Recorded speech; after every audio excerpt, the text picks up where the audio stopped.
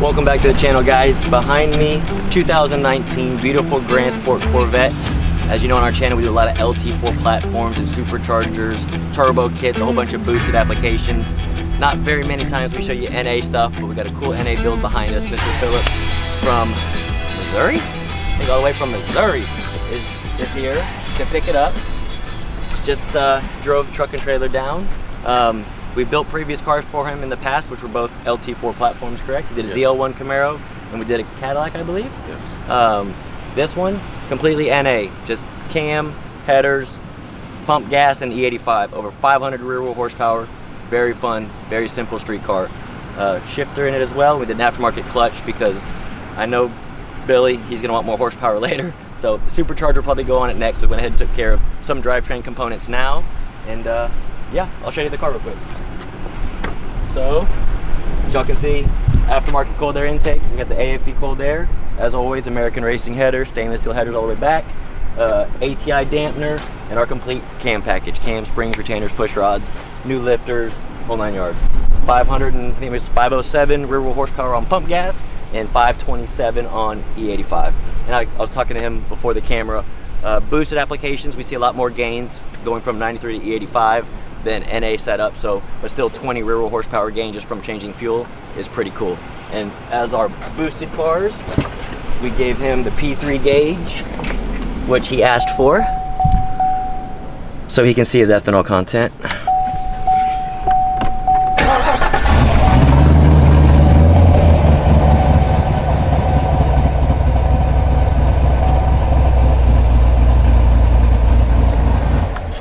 And the NA car sounds so good. And again, this thing drives, even with the big camshaft in it, like a factory car. So I know he's gonna enjoy it, but I wanted to introduce him and kind of give his background because he's been playing with cars for a long time. And yeah, this is now the third one we built for you? Third one. So the first two still in one piece? Yes, run very well, very happy with it. That's why I keep coming back. Awesome, awesome work. Great group of guys. All right, so I previously mentioned Mr. Phillips owning ZL1 Camaro and a CTSV. Wanted to give you all more information about what we did to those cars, how he likes them, and also how he heard about LMR and to bring us those vehicles. Well, I wanted a ZL1 Camaro, so I was looking online for reviews and things of that nature on YouTube, and I saw the LMR videos of builds on these type cars, which I knew that once I got the car, I wanted to bring it here and have the work done. Nice. Because I was watching the videos, taking in everything that was said, everything that was done. I could see what kind of workmanship you had here, and I knew that I wanted to do business here. So once I found the car I wanted, I bought it. What year was it, the first one? It was an 18 ZL1. On 10-speed auto? Yeah, got 4,000 miles on it. I brought it straight here, had the cam, E85, bigger pump, bigger pusher pump, just a few other things, headers, and I'm very happy with that. Over car. 700 rear wheel horsepower, 725 on E85. Nice. And I can run 93 at any time, which is super convenient if you don't have E85 around. I try to tell people that it's hard to say it, but a lot of other shops put methanol on cars and stuff like that. It's one more thing to fail, but also then if you can't run full E85, it's hard. So we try to build these packages so someone like yourself just put, and he's a gearhead, he has other cars too we'll talk about, but for people that aren't as much gearheads, they can put 93 octane in it or E85 and have nothing to worry about. Right. So after I got that car back, I knew I already owned a CTSV, the 3rd gen. I had to bring it here. What year was that one? That's a 16. Had the cam. I don't know why I didn't do the E85, the flex fuel package. I really don't. I think because I thought you were going to come back with a ported blow or something later. You're like, for now, you just want the cam and the chop, right? Yeah, sound. I did that. Very happy with that.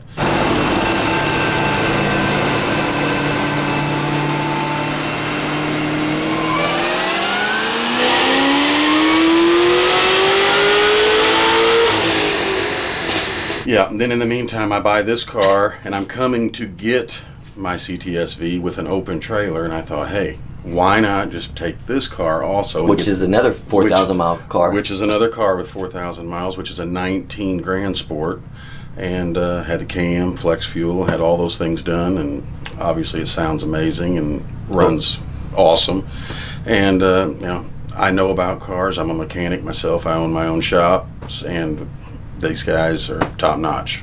Awesome. On performance and things of that nature. Thank you. Yeah, very good. Appreciate it. Very and then you also have a race car too, yep, right? Or more of a race stretch? I have a '69 Nova that, you know, roughly probably makes anywhere from 1,500 to 2,000 horsepower to the rear tires, which I have a lifetime in that car. And if my kids say I'll be buried in it one day, which I probably will be. It's like my Camaro. Yeah. My 98 Camaro is the same way. Yeah, so it doesn't have air conditioner and the windows don't roll down, so when you're in that car, you want to get out. I mean, you want to do what you need to do and you got to get out. These cars, you turn the air conditioner on, you still can have an awesome time with the car. It's almost like I'm in my Nova. I don't even want to get in the Nova actually anymore. I want to get in one of these cars and just go have fun and cruise. We were kind of talking off camera. I'm in the same boat. I have my 3-second race car. It makes 5,000 horsepower. It's a blast, but it's a lot of work. I don't know if I'm getting older or what, but something about these street cars, be able to hop in them, 700 to 1,000 rear wheel horsepower, and just go have fun on the weekends. So much fun. You can take your kids for a ride too. Oh, yeah. They can enjoy it. Get the bug in them. Then they're screwed for the rest of their life like us. It's like a drug. My son's 16. And 2 weeks ago he got a C6. It's only got 50,000 miles on it. I hear a cam and headers coming to that. He wants it, and he wants it bad. But right now he's just getting used to driving the car. But he's already like, Dad, I gotta have it sounding like that. I love it. We can do this. I love it. Well, man, again, I appreciate all your business. Thank you. And look forward to doing plenty more. Absolutely.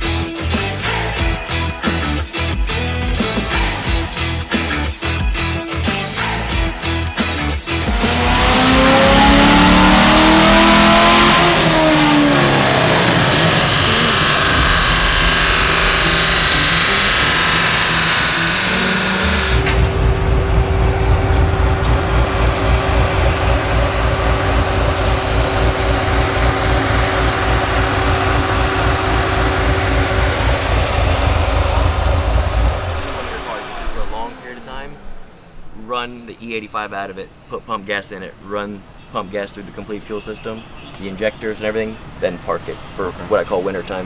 Okay. If you know it's going to sit for 3 to 6 months. Okay. If it's once a month, you're okay.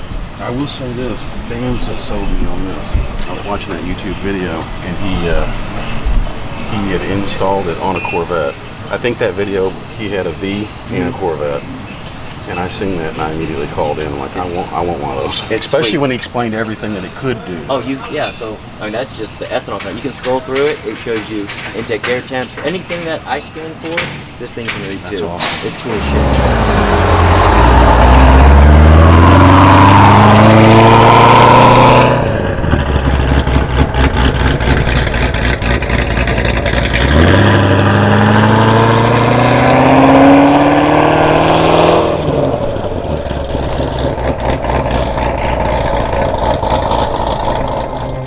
Thanks for watching this video, guys. If you're new to the channel, please hit that subscribe button. Give it a like if you liked it so far.